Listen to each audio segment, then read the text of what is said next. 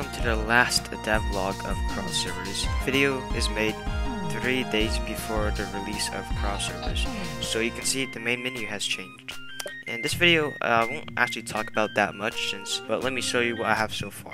So, let me just play as a character. Now you can see we have this new force field effect that happens so you don't get spawn killed.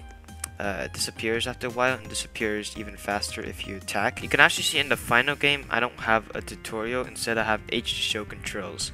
Now there's 2 reasons why I did this instead of having a tutorial. Number 1, I didn't have time to make a new tutorial for the new way of the moveset, and also I think it's much more simpler and will take less time.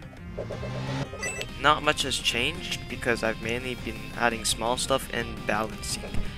So yeah, basically this video is the closest it's gonna be to the initial release.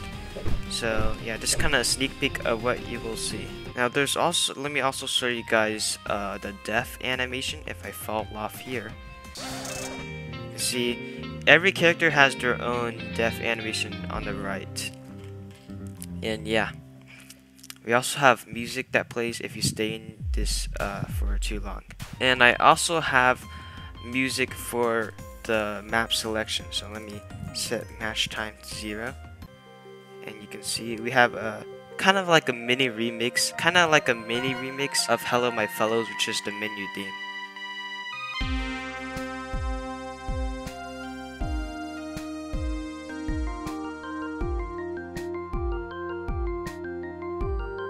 And yeah, every map has its own song. This one is a remix of Happy Home and Robloxia. Anyways, that's actually it for what the new things are to show you. There isn't really much else worth putting on the screen. So 3 things I would like to say. Number 1, there's gonna be a lot of updates to this game. Characters, patches, there's definitely gonna be patches. There's definitely gonna be balancing patches. Maps, and also I will also add game modes. Number 2, I'll actually be working on a side project while updating Crossroads. It's a horror game, so just saying. Number 3, still taking suggestions, and if you have any questions, you can ask it in the Discord server or the comments. How I actually advertise this game? Well, I have a lot of Robux in stock to advertise it with the Robux, with Roblox's advertising system. But something you can do to help advertise is to just share the game with your friends. That's all you gotta do. Or you can play the game when it releases and let your friends join you. So yeah, you can also consider liking the game. And about progression in the game, let me actually show you something. Let me change the amount of kills I have to 0. Now 0 kills. Now why did I do this? Well, this game will have, let me show you, it will have character unlocking.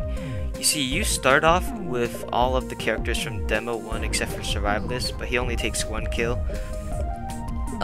Zeppelin Pilot takes 15 kills.